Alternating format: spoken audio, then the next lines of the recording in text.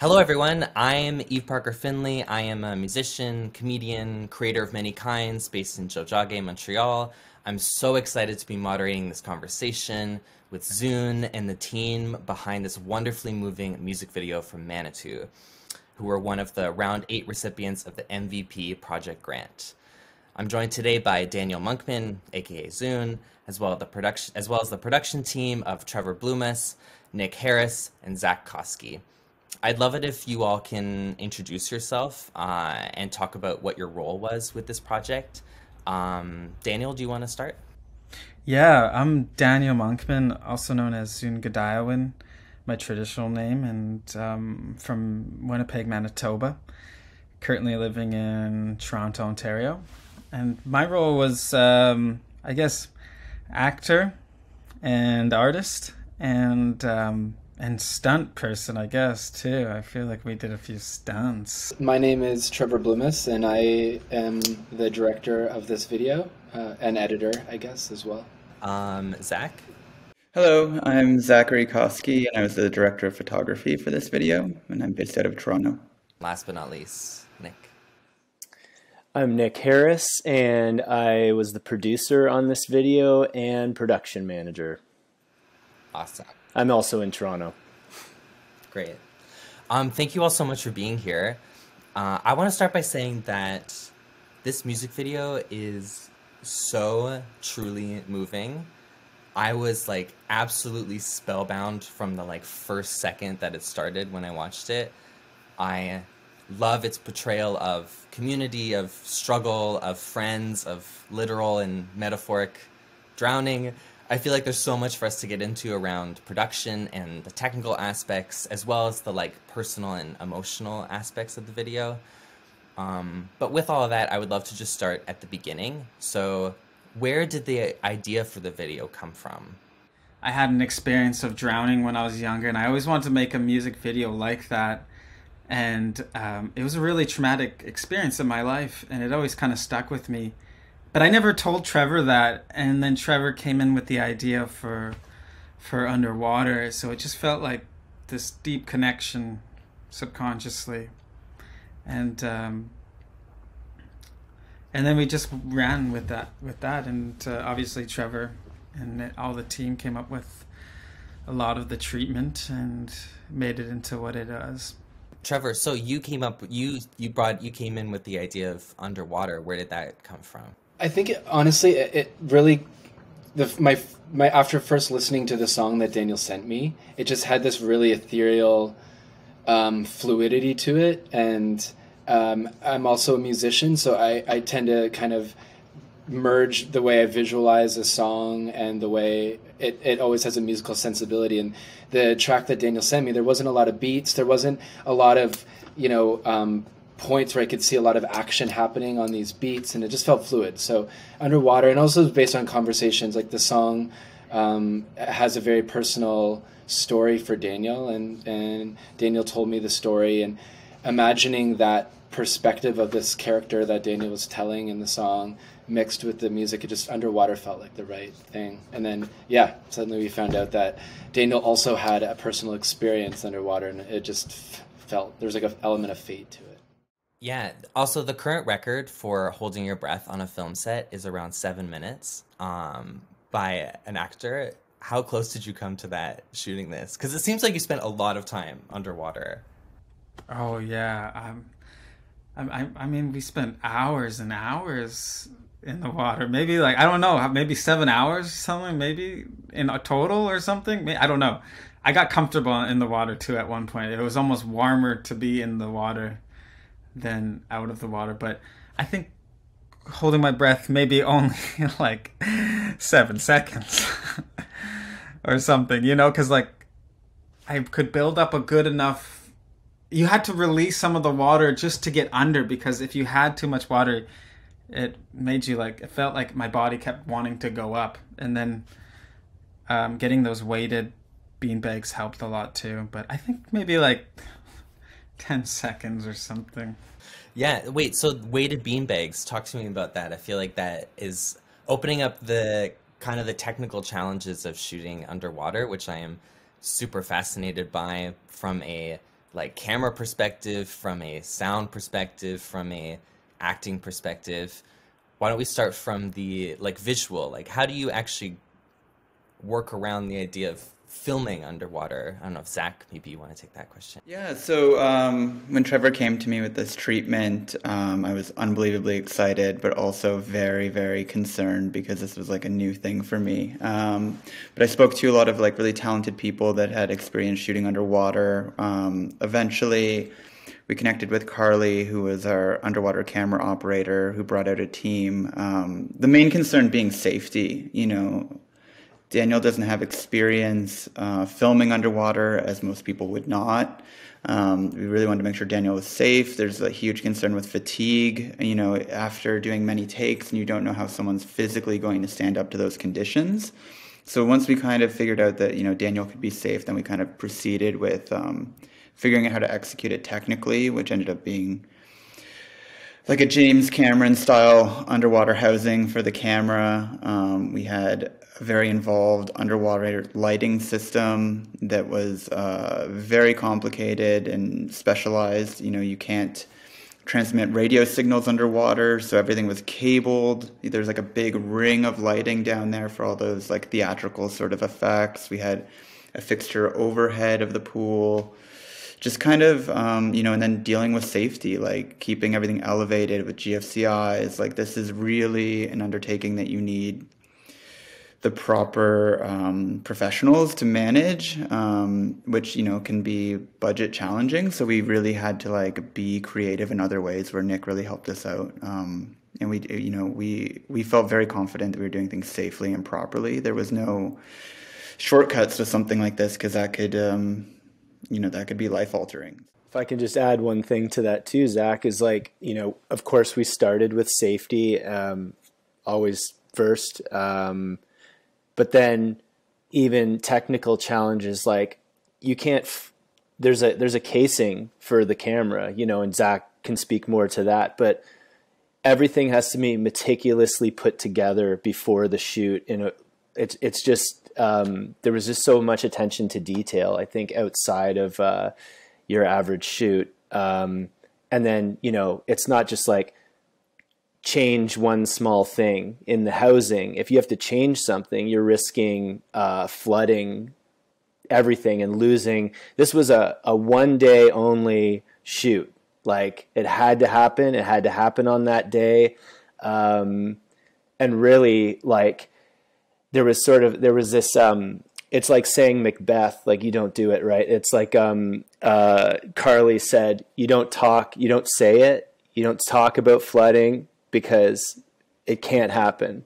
And the only time on a shoot that anyone ever said it, it happened. Yeah, I mean, on that question of like expertise and even budgeting and like the team, Nick, I would love to hear more about like, how did you go about finding the right people to come in to do this production that would have the technical knowledge to do it, but also like the artistic eye for a video like this? Well, I mean, a lot of that comes down to Trevor and Zach connecting us with Carly, who he's like, this is the person to have on set. And I think that was very apparent early on. She doesn't mess around. And admittedly, it was like, well, this is very serious. And then you see why it's very serious, you know, because like they're people underwater. You've got to make sure that everyone's safe.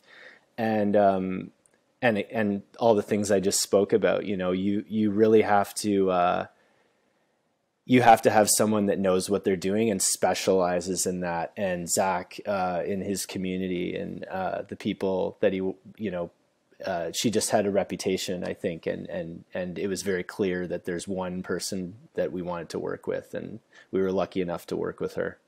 I just wanted to say that there were also complications, like insurance-wise. You know, this is something that is very hard to insure, and you know, the whole shoot was kind of like teetering on this edge of like, can we even do this? Like, you know, we've come so far. We have these ideas. We've got crew.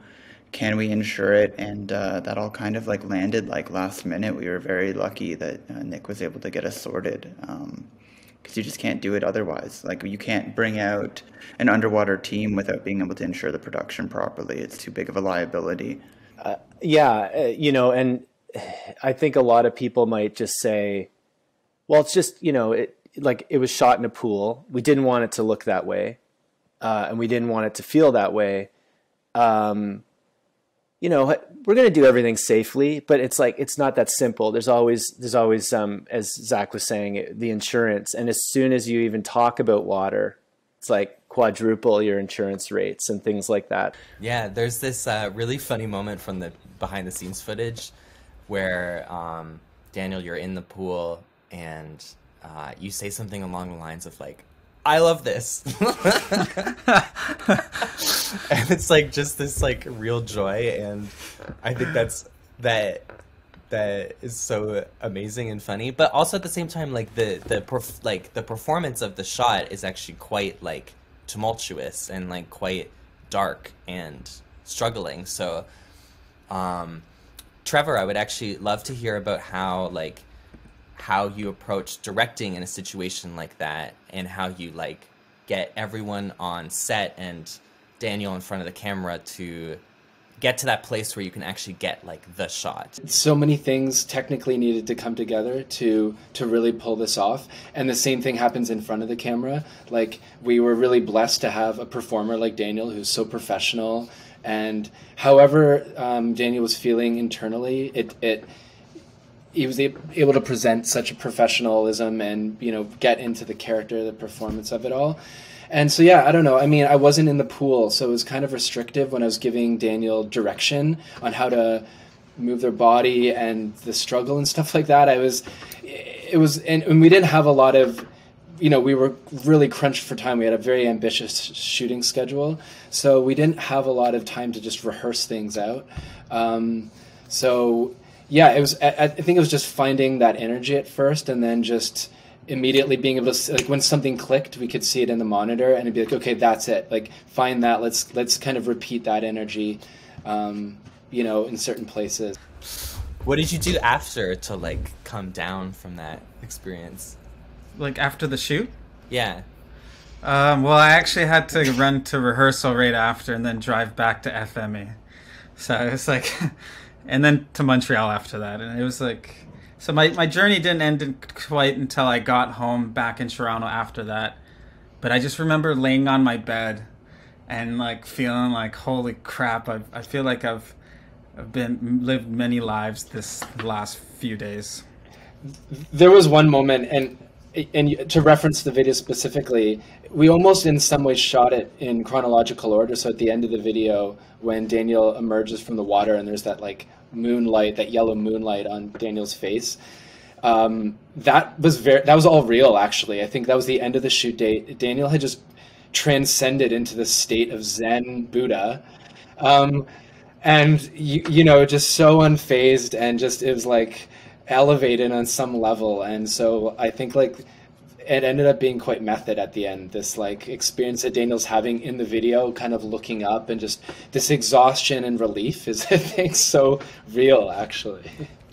Totally.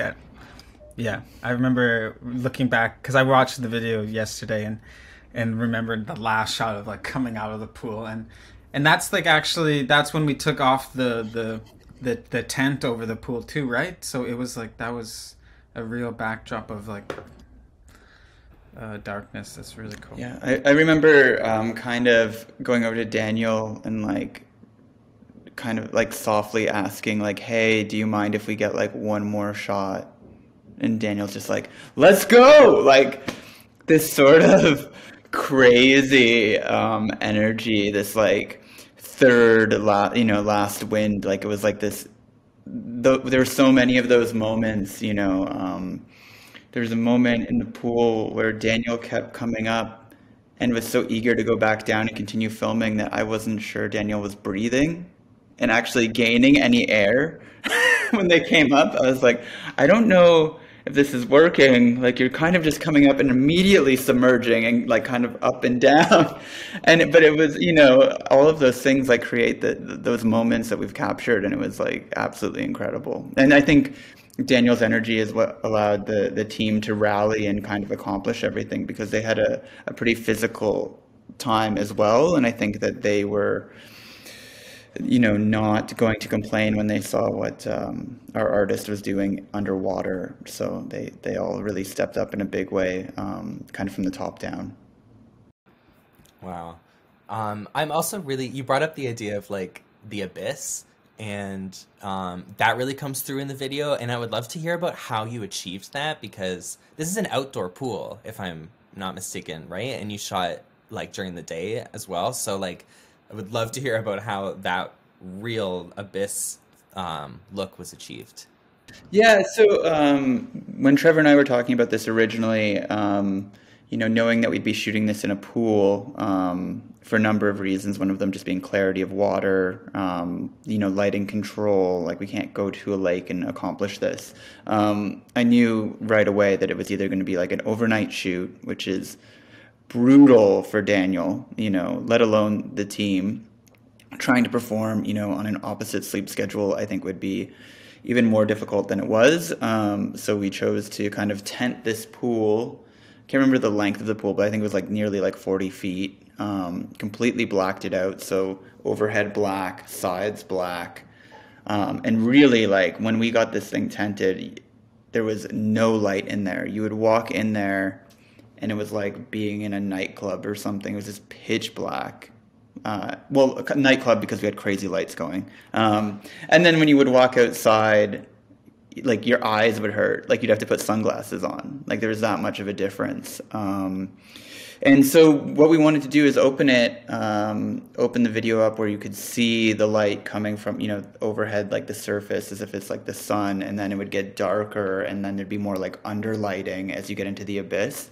Because the whole thing really only takes place in like this like kind of shallow pool. Once you look at someone's full body and you think about framing above and below, like you run out of space very quickly. So the camera is almost in the exact same position for the entire video.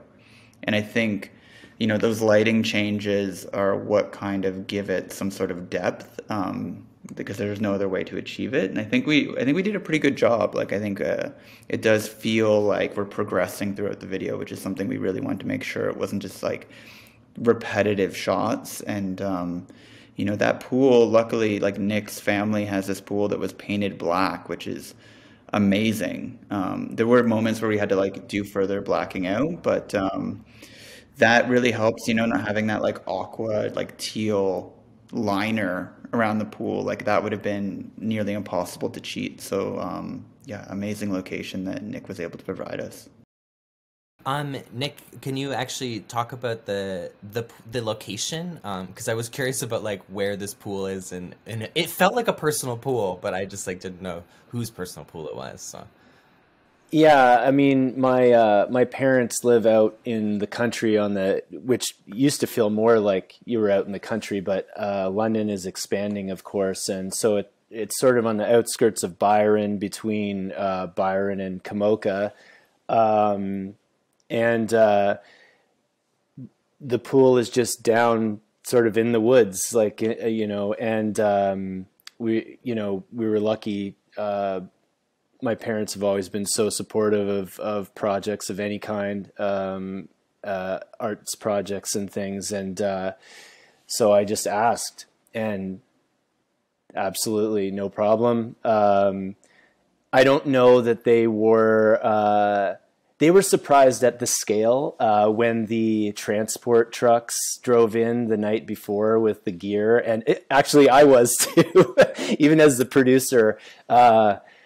I'm like, this is a lot of gear. And then you see everything sort of be tented around the pool, and the scale of everything come to life. It was really cool. But we were lucky that, because this pool was, one, it was blacked out, painted black, and it's a really old pool, forever.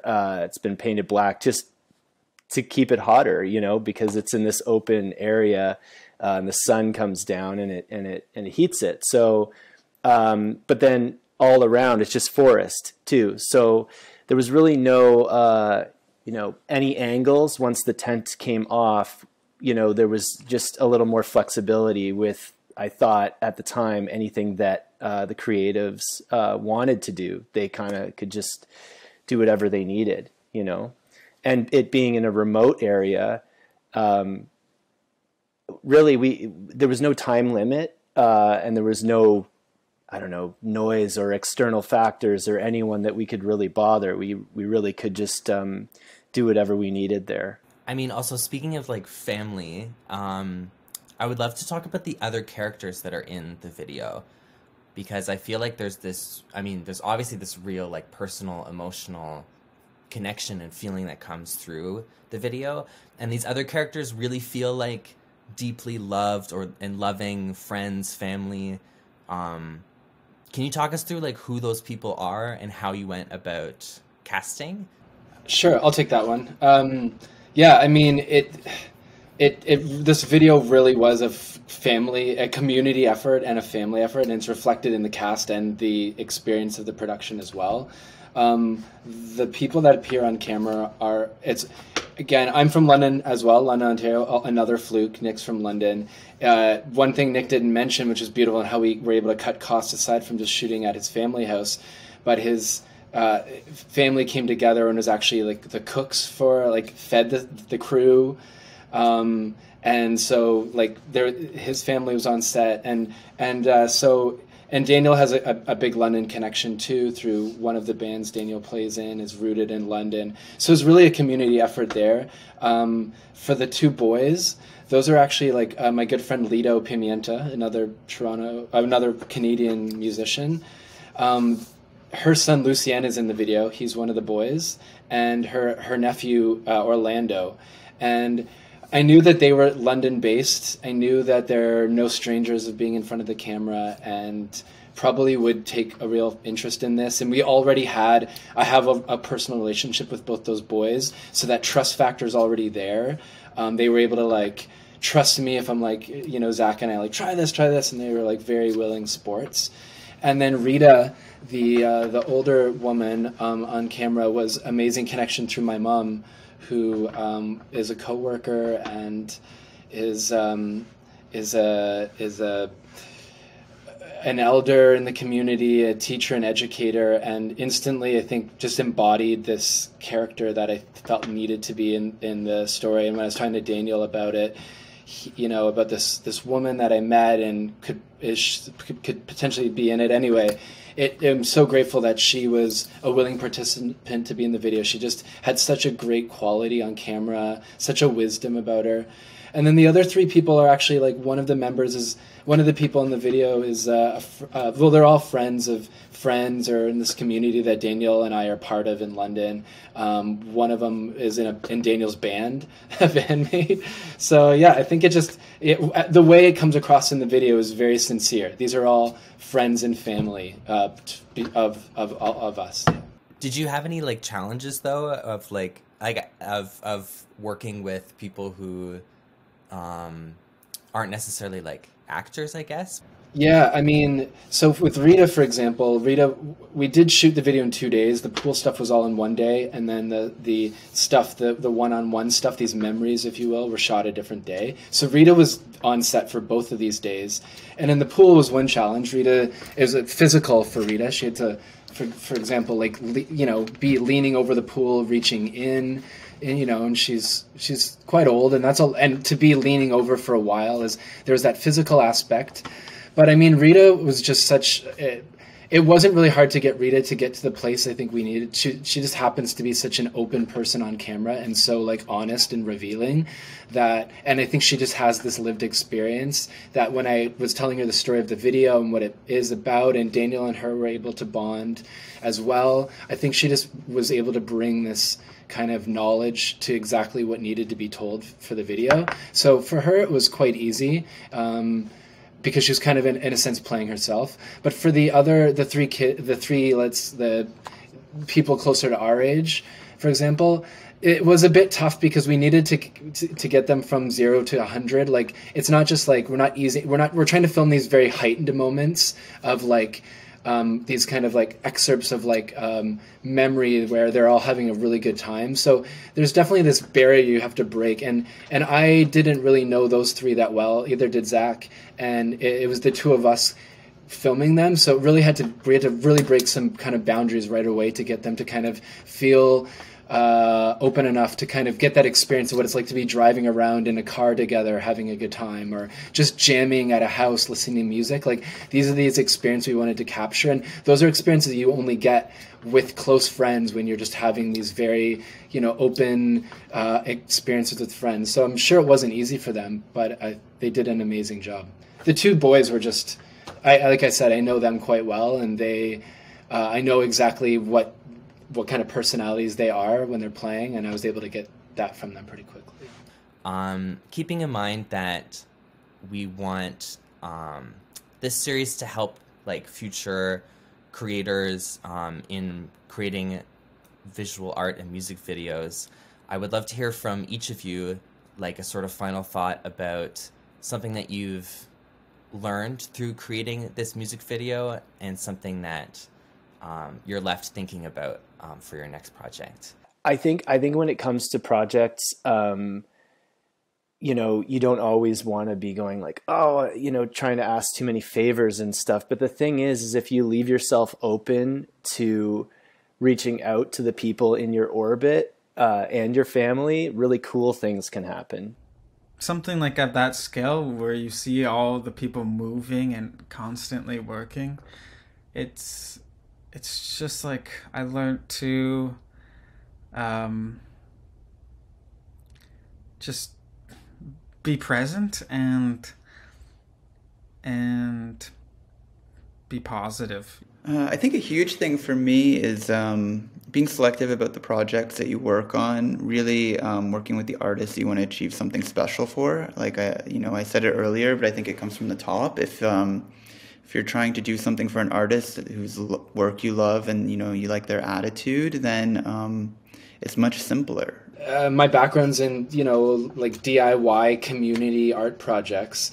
And so I think this video specifically had these two worlds where we were working on set with very, very professional, experienced people who work in a lot of big budget commercial work. And then this real family community effort with people who've never been on a film set at all, and together. And I find some of that bigger budget community work, big budget professional work, lacks some of that real sincerity and community that some of these more DIY projects come together, where you're like really propping up a project with sticks and glue. But that backbone is the thing that's the supportive kind of safety net, that you're around family, peers, people that you trust, so that you can dive into these really high stakes professional projects with this confidence, that you're being cradled by community. Well, on that note, thank you all so much for taking the time to talk about this beautiful, beautiful video. And yeah, thanks for spending the time. It was really great.